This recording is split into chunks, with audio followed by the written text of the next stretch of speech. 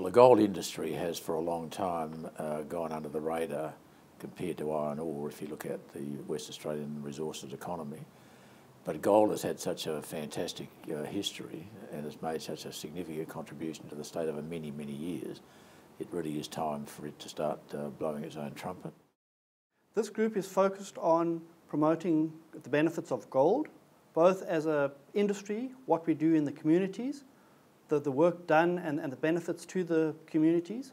Gold mining has been operating in Western Australia since the 1880s, so 130, 140 years of history. Without gold mining, there would be very little in Western Australia. The pipeline, for example, for the water up to Kalgoorlie wouldn't have been there if it hadn't been for the gold mining. In addition, the other benefit, or what we aim to promote with this group, is gold as a physical investment. The benefits of gold, once it's mined and out the ground, gold does not disappear.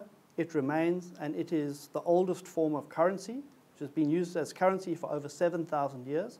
And we want to promote to the Australian audience why gold is important as a form of currency.